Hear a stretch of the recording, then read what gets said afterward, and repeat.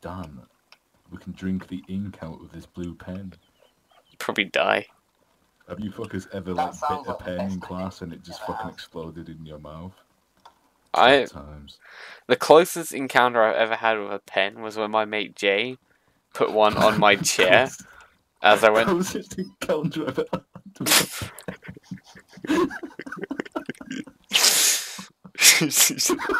a closest encounter with a pen. Can you not just speak like a fucking normal person? Jed, you don't understand. Dan, for how long now are you going to speak like a normal person? You don't Closest understand. encounter with a fucking pen.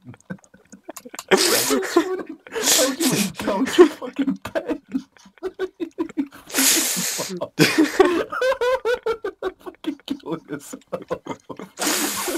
You fucking retard. Jed, you don't understand. Basically, Jed, I don't think my this brittle pen heart was is almost ready. inserted into me. Basically, What was it fucking This like? didn't happen to be the time Stood just upwards then, was it? up your anus? yes, Matt. I don't know what you said, but I'm pretty sure I know what you did. So basically, Jay put a pen on my chair just before I sat down, and he had it with the pointy bit upright, the bit where you write with. And I sat down, and the whole pen shattered. I went all the way down uninterrupted onto my seat, and this pen just shattered underneath me the whole way down.